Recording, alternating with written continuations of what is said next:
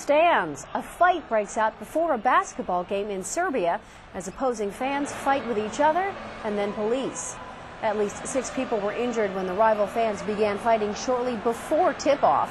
Fans stormed the court and pelted each other with flares, as well as seats that they ripped from the bleachers before Riot police moved in to stop the violence.